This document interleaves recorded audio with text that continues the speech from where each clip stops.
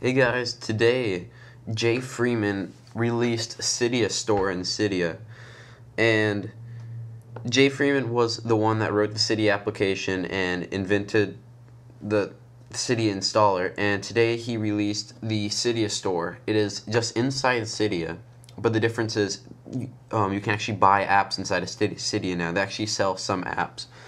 It's trying to be a competitor to Apple's app stores you probably know of, and all you have to do to get the Cydia store is just upgrade your Cydia. If you haven't gone into Cydia lately, go in and you should get a the Cydia package update, and should ask you to update and everything. So just update to that, and then you'll be able to use the Cydia store.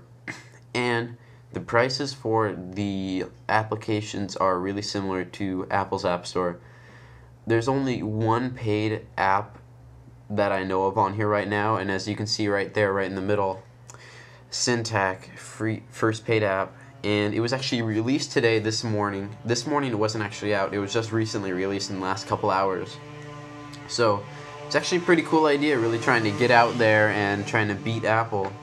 Maybe not beat them, but just at least be some kind of competitor. So we can look at it right here, Syntac first Cydia package.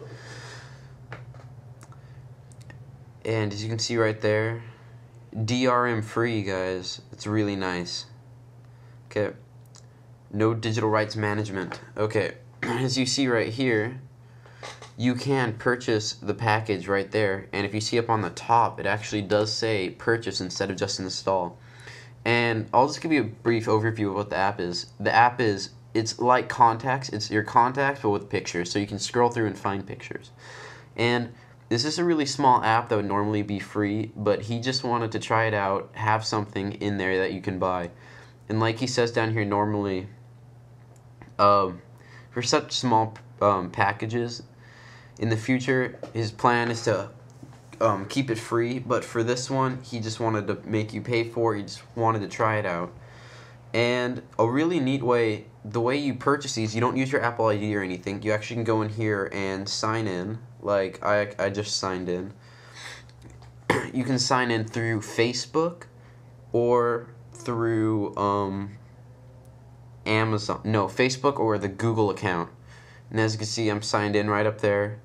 And that's how you purchase through it. So I'll just go through a basic one. I'm not going to do it right now for you guys, but you can go in here and hit your security limit so no one can like steal your information and buy thousands of dollars worth of applications in here. So I'm just going to put $10 down. Done. Pay $1 now.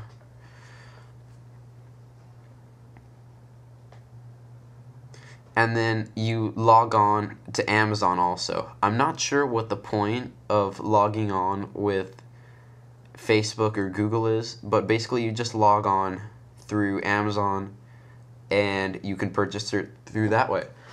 So guys, this is about it. It's a Cydia store, and I think just about anybody that writes an app can go up here, and if they have it hosted through Mod My iPhone or iSpazio, places like that, I believe that anybody can make a paid app and receive money for it.